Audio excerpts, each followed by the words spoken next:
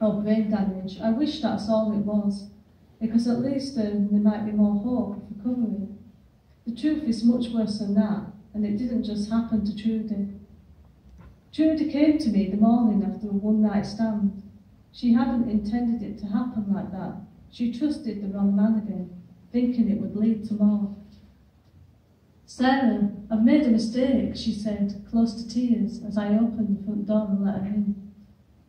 I tried to coax her out of her self-depreciation. Nothing seemed to help. "I just don't know what's wrong with me," she said. "There's nothing wrong with you, it's him. He's a giant jerk face," I said, for lack of a better insult. "What about that guy you like at work? Bob, wasn't it?" "Robbie," fresh tears streamed down her face. "He doesn't like me." "How do you even know that? He talks to you all the time." "Yeah, but he looks at other women.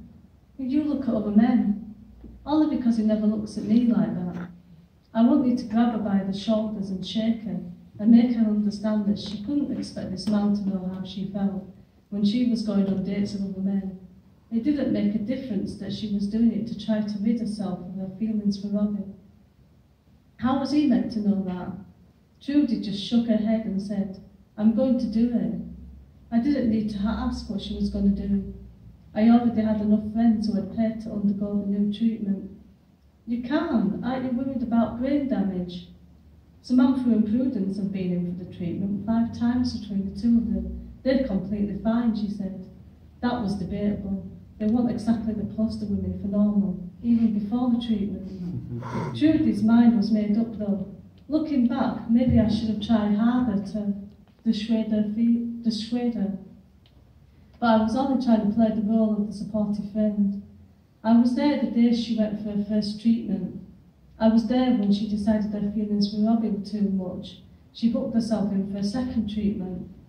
I put my foot down the 3rd time, when she wanted to forget her horrific day. Nothing serious had happened, just Trudy's hurt pride and a lot of admittedly understandable embarrassment. "No, you have to learn to deal with these things like a normal person," I said. Her response was that that was what normal people did in this day and age. I really couldn't argue with that. If normality was decided by the majority of people, what the majority of people were doing, then the treatment was normal. That meant I was the abnormal one. It sounds great to never feel any negative emotions or be haunted by those memories you would rather forget. It was soon being used on violent criminals to make them forget their tendencies to rape and murdering. That also sounds great, but as with most things in life, when used or overused by the wrong people, they can be a bad thing. I break myself out of my trip down memory lane and look through the tiny crack in the boarded up window. I've been hiding in this house for a few days now. I'm almost out of supplies. I'm no good to anyone if I slowly starve to death or dehydrate. I'm going to have to wait until nightfall so there's less chance of being seen. The doctors will still be out there looking for people like me, but if I go outside in the daylight, they'll spot me more easily. Night finally arrives and my stomach is rumbling. I tap on it as though that could silence the noise it's making. The last thing I need is to be betrayed by my gut. I open the door slowly, eyeing the bushes as though something might jump out at me. When it doesn't, my gaze falls to the road. There's a few cars, maybe abandoned, but any one of them could be occupied. I look in the opposite direction. That side of the street is empty, so I walk slowly and aimlessly in that direction. I could run, but if I'm spotted, there's a chance I could fool the doctors or anyone else into thinking I'm one of the empty people. I stop when I hear a voice coming from the garden. I'm already cursing myself for stopping. The empty people wouldn't have stopped. They would have carried on walking.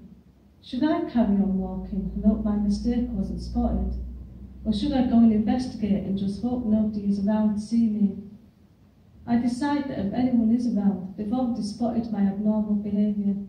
I may as well try to find out what the noise is. I walk purposely towards the garden, no longer having a reason to keep up the pretense of I've already been seen. Hello?